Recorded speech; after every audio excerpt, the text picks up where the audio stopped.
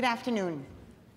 Thank you so much, Gerald, and thank you, Minister Williams, and thank you, of course, to Honourable Julia Gillard for your leadership and for all the work that you do on behalf of women and girls in Victoria, in Australia, and really around the world. You're amazing role models for all of us, so thank you very much. What I'd like to do in the next 20 minutes or so is give you a bit of an idea of how we might be able to think about promoting gender equality by using, in particular, behavioural insights. So I want to take us back for a moment, and so just trying to click here, but maybe the battery is dead. Oh, okay. Well, the kangaroo, right. So I had to show you the kangaroo. I'm actually starting here with the kangaroo because, of course, for you, this is not well, now it's working. Okay. For you, it's not anything special, but for people outside of Australia, this image here stands for something. So there's immediately an association with Australia. And of course, we're using lots of these icons more generally to make associations between people and professions, between people and expertise. Here you have a list of icons that I recently came about when I looked for an icon for an expert. This is just a random website that I found. And I found 224 icons for experts, and exactly 6 were of women. So that's kind of what we're up against here. And of course, Cheryl also talked about this a bit, that this is everywhere. This is also, of course, in sports. And for women to be on the front page, it's not enough, of course, to get the gold medal and break the world record. So that's the challenge that we're up against. So we sometimes refer to this as unconscious bias, implicit bias, stereotypes, these associations that we make between people and certain professions, certain places in the world, certain leadership roles or not. Here we have Heidi Roizen. Heidi Roizen is a real person. She's a venture capitalist in Silicon Valley, an entrepreneur, a very successful woman. And she's interesting for many reasons, but the purpose that I'm using her for right now is that we now use a case study about Heidi in our classrooms to teach students about the power of unconscious bias in a matter of minutes. Because half of our students now get the case with the protagonist being called Heidi, and the other half with the protagonist being called Howard. And then they prepare for class, and they also fill out a questionnaire about how well Heidi and Howard are doing, and how likable Heidi and Howard are. And sadly, what we find time and again is that men and women agree that both Heidi and Howard do a good job, but we don't like Heidi. And we don't want to hire her, and we wouldn't want to work with her because she defies our stereotypes of what a good woman does.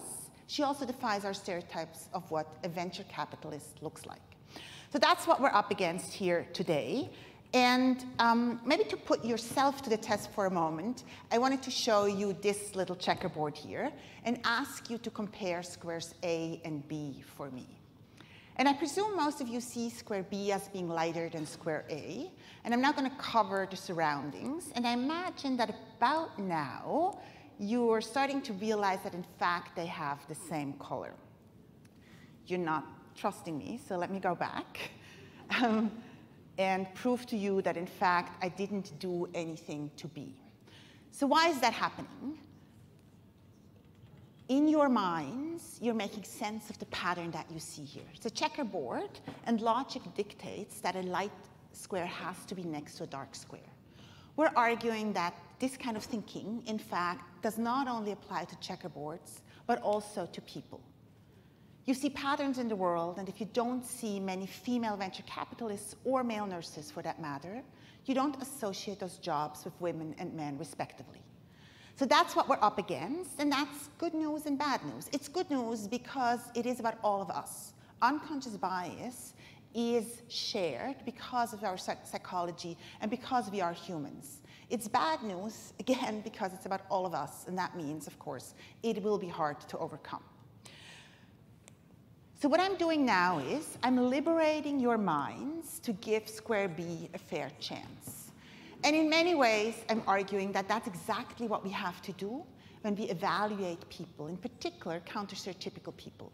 We have to liberate ourselves from the patterns, from the stereotypes that keep us from really benefiting from 100% of the talent pool and really giving a chance to everyone.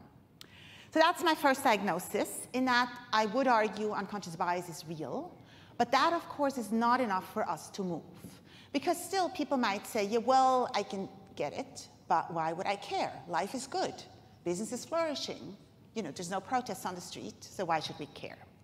So let me give you kind of a few ideas very quickly here on why we should care. So one, of course, is the talent argument. It is just really silly and bad business to not benefit from 100% of the talent pool. This is one of the reasons why many of the large symphony orchestras in the United States have introduced curtains and have musicians now audition behind the curtain, because they have learned that the curtain helps increase the fraction of women from about 5 percentage points in the 70s to now almost 40%. This is based on actual research. So the curtain is, of course, one way to do this, blinding ourselves to demographic characteristics. It is also something that many organizations, in fact, an increasing number of organizations, are experimenting with. And I want to be careful here, although I don't have time to go into detail. It doesn't work for everyone, but it is food for thought for all of you, at least, to think about what would happen if you de-identified people's CVs and didn't, in fact, base decisions on people's demographic characteristics or even their educational backgrounds.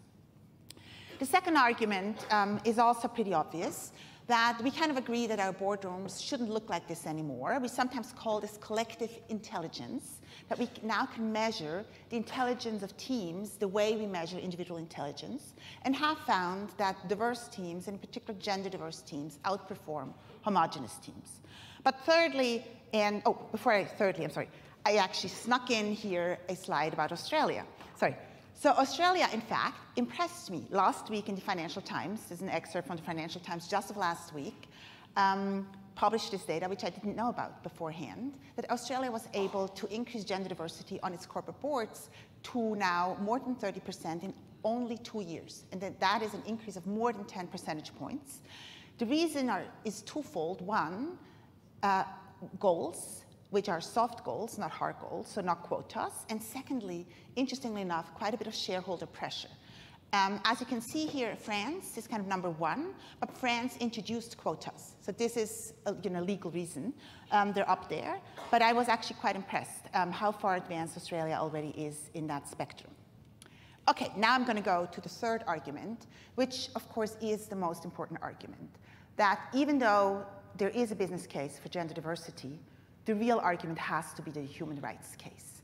What we have here is a particularly awful example of human rights violations, where we know that in some parts of the world, parents do kill their unborn daughters because they don't think that a girl has the same value as a boy. The Economist coined this gendercide. The estimates vary. The UN estimate is like 150 million girls that are not around because of sex-selective abortion or neglect in the first 5 years. That's really why we should care.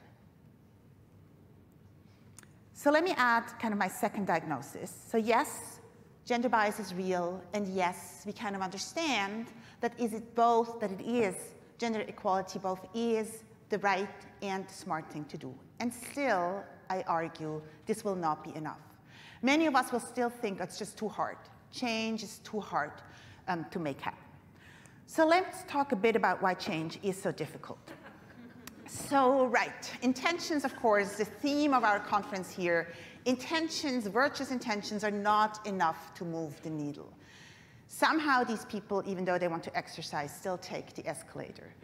So part of the problem is this intention-action gap, that raising awareness is just not going to be enough to move the needle. But secondly, there's another challenge that we are facing. And I have Sheryl Sandberg here to remind us of her work a few years ago on Lean In. Lean In, I think, was an important contribution to the literature, to the work, but it still made it a woman's job. And I would argue that that's just not going to be enough. We cannot ask the traditionally disadvantaged groups to just do the work themselves. We know now, sadly, that there is, in fact, quite a bit of backlash that successful women experience, and women just cannot yet compete, lead, negotiate the same way men can without experiencing social backlash. That's really the Heidi effect that I started out with. So that leads me to my third diagnosis, to say, yes, implicit bias is real, and yes, there's a business case and a human rights case, but thirdly, we have to now spend our energy on making it easier for people to get this right. And that's where I want to spend kind of the last part of my talk on, kind of this journey of behavioral science and how insights from behavioral science can help us kind of make a difference here. So let me give you just a few examples before I, in fact, want to use some of the insights that we learned this morning in our deliberative forum to illustrate how we could think about behavioral economics. So here's an example. This is not research, but it's just a good story of a meeting that I had a year ago, pretty much exactly a year ago in Stockholm with the Nobel Foundation.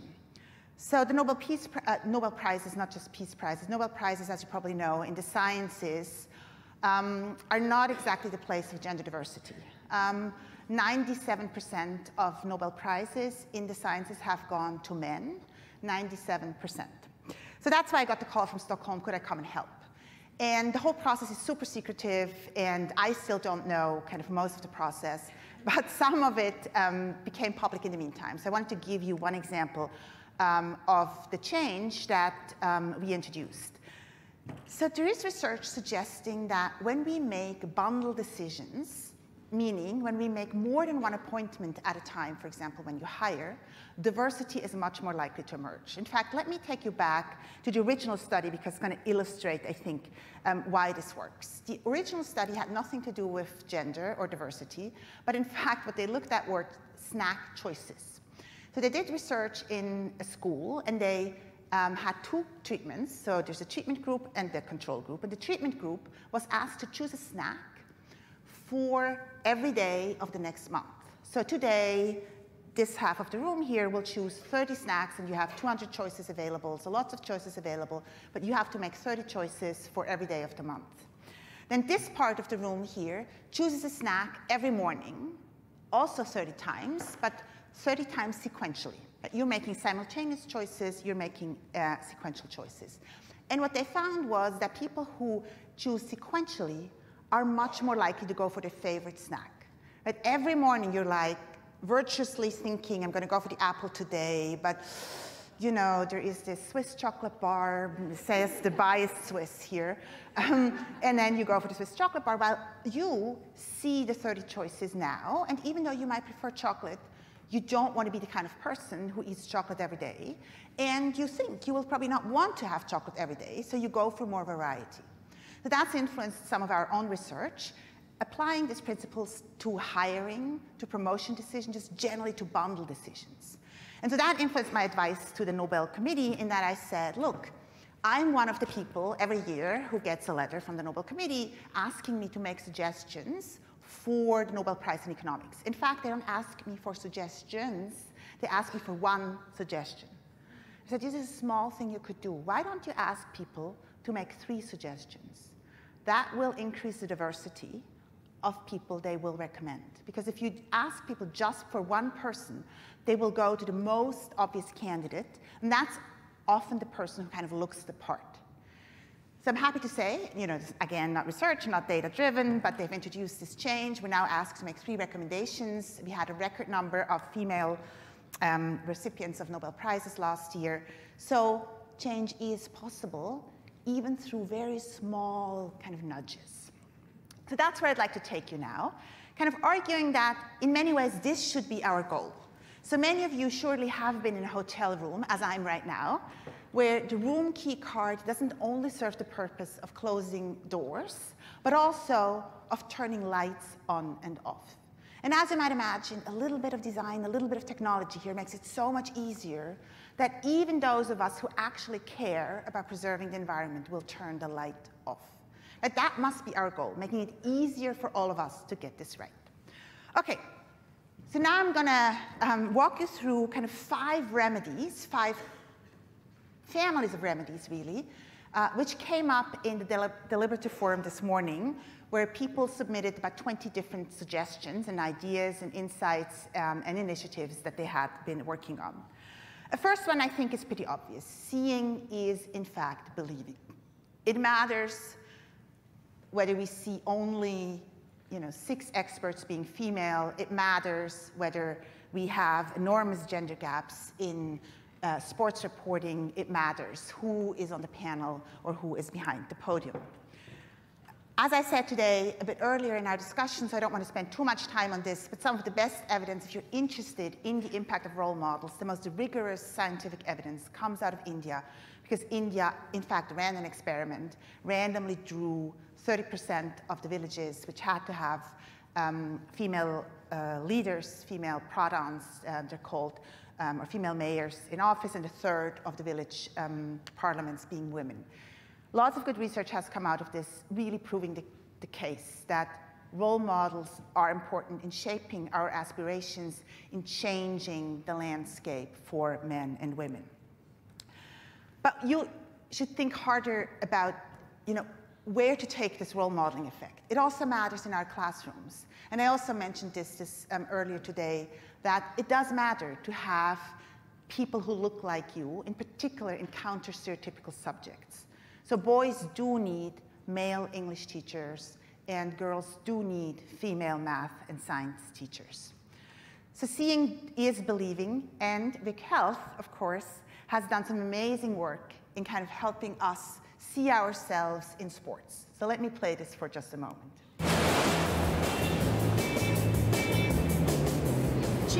I feel immensely proud of Swell Mamas. When I first had Sunny, I went to this playgroup and it was in this kind of concrete box. It was very static.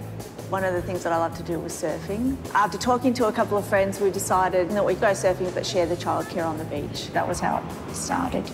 Mummy's surfing in the ocean. It's quite different to other mothers groups. Mums and surfing, that's where Swell Mamas brings in 2 worlds that a lot of people would never have thought of. Some women still held back by a lot of these preconceptions about whether they're good enough. Even just simple things like they've never worn a wetsuit before and they actually don't know how to put one on. Any size, any body type, any ability can surf. When you come to Swell Mamas, you're not doing it alone. I spend a lot of my teenage years being the towel warmer, and I want my daughter to know that she doesn't have to be the towel warmer. She can be the one out there in the waves.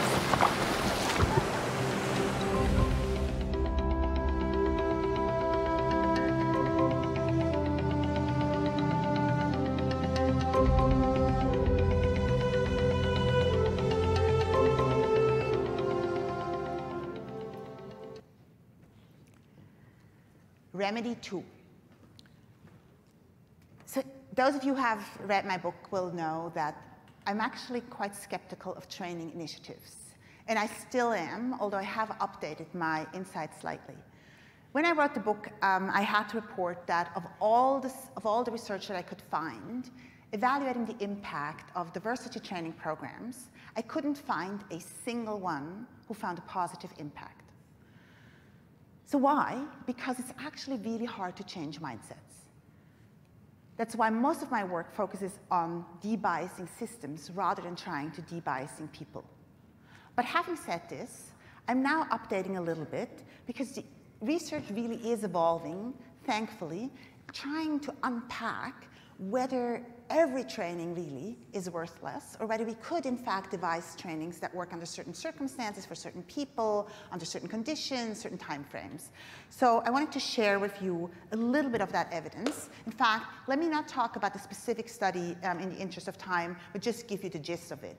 It does look like we now have some evidence suggesting that raising awareness of unconscious bias can have short-term impacts. And I still have to talk about a specific study because it's actually a good one. What the dependent variable in that study, in fact, was teachers' grading. So it's a hugely important high school last exam that the students have to write. And teachers were either informed of their results in an unconscious bias awareness exercise or not. And it turns out that on average, it worked for these teachers in that it decreased their gender gaps and there are also cultural gaps in their grading. However, this is actually really important information. There's a distribution in terms of people's responses. It works for most people, but not for everyone. So what the researchers did, they also measured people's affinity, let's call it, to gender equality beforehand. So they used world value survey types of questions where people are asked how much they care about gender equality, about the male breadwinner model, etc.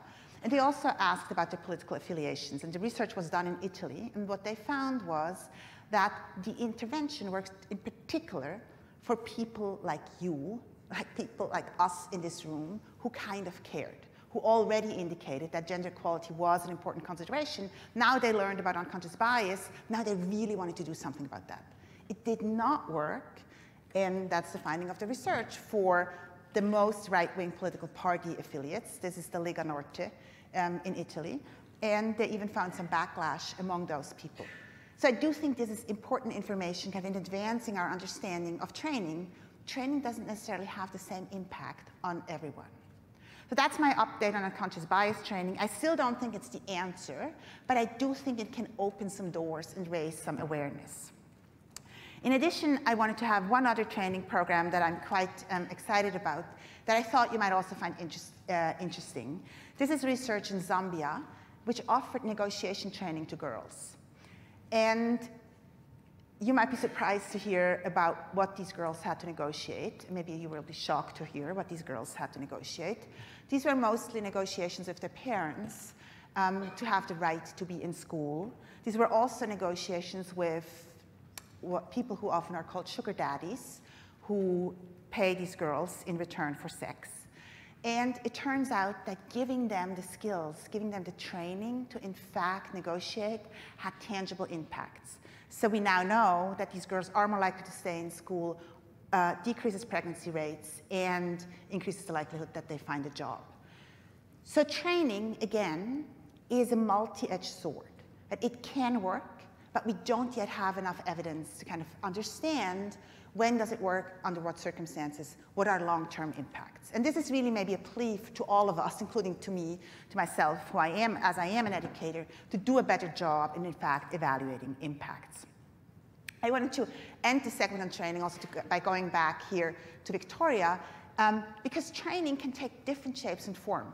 Cheryl before talked about an intervention that has been conducted by VicHealth by informing clubs with a checklist on the kinds of things they might want to think about in terms of equalizing the playing field for boys and girls in sports clubs.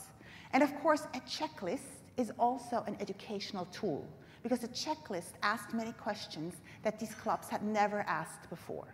For example, is there a place for children in your sports club? Because many parents, and including women, of course, can only do sports if there's a place for their children.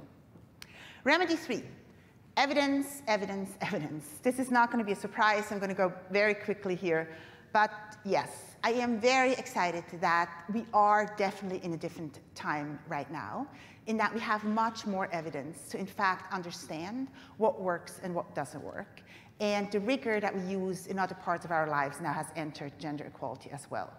Here's an example from the UK that I'm not going to dwell on much now, but really focusing on measuring gender pay gaps.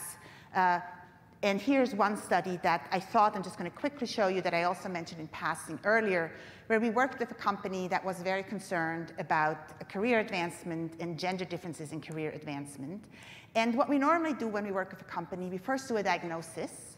We're measuring what's happening. So do we have gender gaps in promotions? Is it because women exit more voluntarily or involuntarily, or just do we not hire women? What we typically find is that the action is in promotions, and then you can zero in and really try to understand what's going on in terms of promotions. So here's what we found is something that we call a performance reward bias, in that these were women and men who were performing equally as well, but the same performance did not translate to the same kind of goodies for women.